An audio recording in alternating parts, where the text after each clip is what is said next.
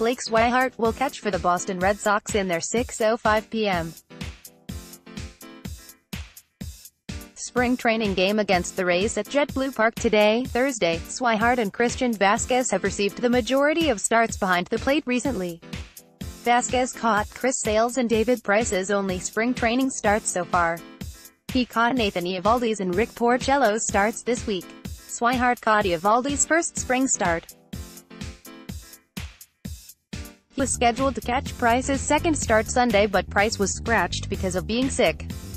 Swihart is starting Thursday amid rumors the Red Sox are looking to trade Sandy Leon.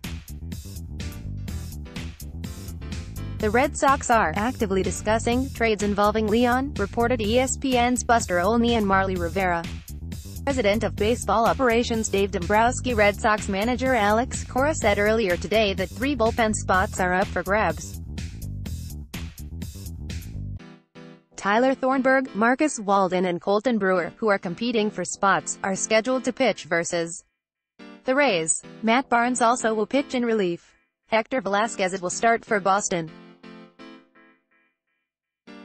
Boston Red Sox would regret trading Blake Swihart, need to commit to him now. Christopher Smith. Boston Red Sox's Blake Swihart is 9 for 25.360, with a .385 on-base percentage, .480 slugging percentage, .865 ops, 3 doubles and 5 RBIs in 10 spring training games.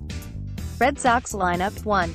Andrew Benintendi LF2, Mookie Betts RF3, Rafael Devers 3B4, JD Martinez DH5, Xander Bogaerts SS6, Brock Holt 1B7, Dustin Pedroia 2B8, Jackie Bradley Jr., CF9, Blake Swihart C.